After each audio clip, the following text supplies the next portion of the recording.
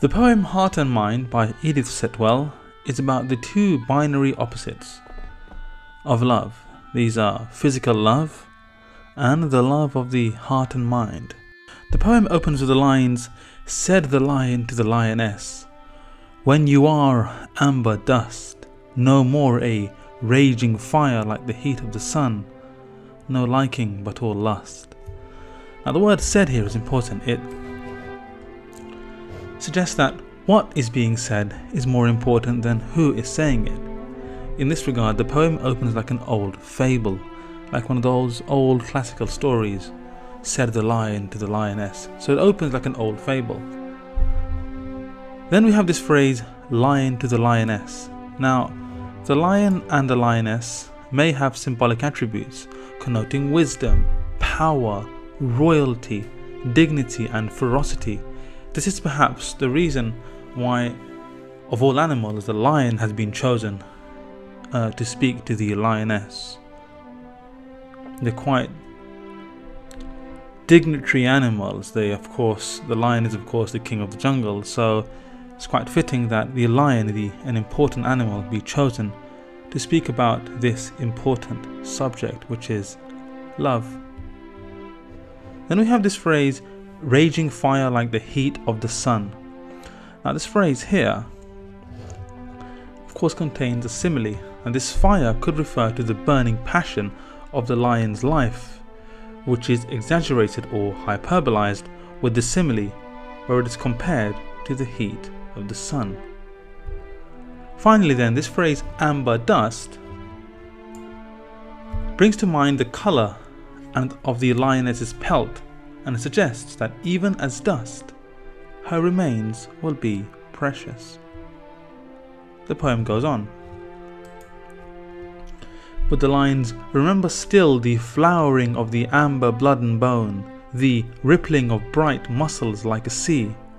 Remember the rose prickles of bright pores." Now the word "remember" is interesting here. It's an imperative imploring the lioness to hold on to the memory of her physical form. The words rippling and bright, of course, gives us this idea of this muscular lion's body glistening in the sun, with the rippling muscles kissing the rays of the sunlight. So here, the verb rippling creates a sense of movement. And power, the word bright, implies the physical form is almost blinding. It's so immense that it's quite blinding. Now the phrase "like a sea" is of course a simile, and it exaggerates the physical strength being referred to here. And finally, the phrase "rose prickles of bright paws" creates a contrast through the two forms of the lion's paw, when it's padded and when it's clawed. So here, in short, the lion is telling the lioness to remember her physical form, her paws, the bright muscles of the physical form, because of course this will not last, as the poem continues and tells us. We have the lines, "Though we shall mate no more, till the fire of that sun the heart and the moon cold bone are one." Of course, "though we shall mate no more" is a reference to there being no more physical union between the lions. "Till the fire of that sun of the heart" is interesting. It's a metaphor which refers to the warm-blooded living passion of the lions.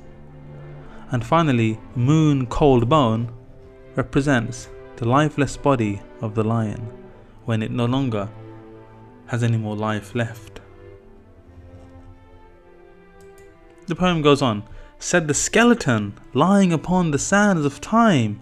So now there's no more physical form anymore, it's now just a skeleton.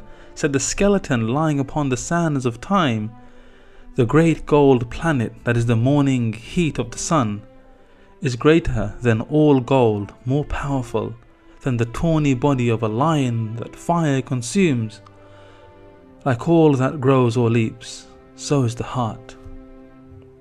Now the skeleton is an interesting image here, because of course it is a common symbol of death, and the phrase "sands of time" imply that time is running out for all living things. This phrase here, great gold planet, is of course an alliteration, and it draws our attention to the sun, the source of all natural life. The poet is saying here that the sun mourns. Through personification, the heat of the sun mourns for the loss of life. As time passes, all life will die. And then here, this idea of the fire consuming indicates that passion, like fire, consumes all, particularly physical passion. Then we have the lines, more powerful than all dust. Once I was Hercules or Samson, strong as the pillars of the seas. But the flames of the heart consumed me, and the mind is but a foolish wind. The phrase more powerful than all dust is a comparison, and the comparison here makes a distinction between the physical body of a person, which turns to dust, and the mind. And the way that the writer refers to the physical body is of course by using exaggerated examples. We have Greek gods here, we have Hercules and Samson, and the poet reminds us that even famous Greek heroes died. The simile used here is used to indicate their strength, where they are strong as the pillars of the seas. And finally, this phrase here, the mind is but a foolish wind, implies that passion is a destructive force against which reason can offer no defense. The poem continues. Said the sun to the moon, when you are but a lonely white crone, and I, a dead king in my golden armour, somewhere in a dark wood, remember only this of our hopeless love, that never till time is done will the fire of the heart and the fire of the mind be one. It's interesting that we have this sun now talking to the moon. Now they could represent different things. The sun and the moon could represent masculinity and femininity, or even life and death. This phrase here, a lonely white crone, the moon is personified as a lonely old woman. This phrase here, a dead king in my golden armour, somewhere in a dark wood, is interesting. It creates a powerful image of a lifeless sun, a dead king lost in space. And finally, the word hopeless is interesting. It's an adjective which implies that all love is forlorn. It is finite and will eventually end. We are commanded with imperatives to remember this.